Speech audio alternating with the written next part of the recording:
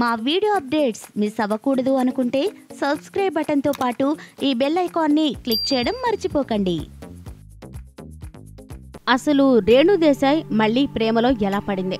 పవన్తో విడిపోయిన పిల్లల బాధ్యతతో పెళ్లికి దూరం అయిపోయిన వదనమ్మ ఇలా ఒక వ్యక్తిని ఎప్పుడు ప్రేమించింది? ప్రస్తుతం పవన్ అభిమానులను ఈ ప్రశ్నలు వేధిస్తున్నాయి. అయితే రేణు మళ్లీ ప్రేమలో పడ్డానికి కారణం ఆమె కూతురు ఆద్య అని తెలుస్తుంది. ఆద్య చిన్నపిల్ల కావడంతో రేణు ఆమెను రోజు స్కూల్కి స్వయంగా తీసుకొచ్చే అలవాటు చేసుకుందట.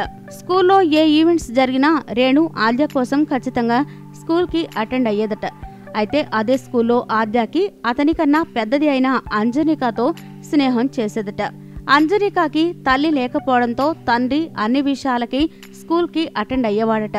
అలా పిల్లల ద్వారా ఫ్యామిలీ ఫ్రెండ్స్ అయిన వీరిద్దరూ తరువాత కాలంలో ఒకరిని ఒకరు అర్థం చేసుకుని ఒకరి అభిప్రాయాలు ఒకరికి నచ్చడంతో తమకి తెలియకుండానే ప్రేమలో పడిపోయారట.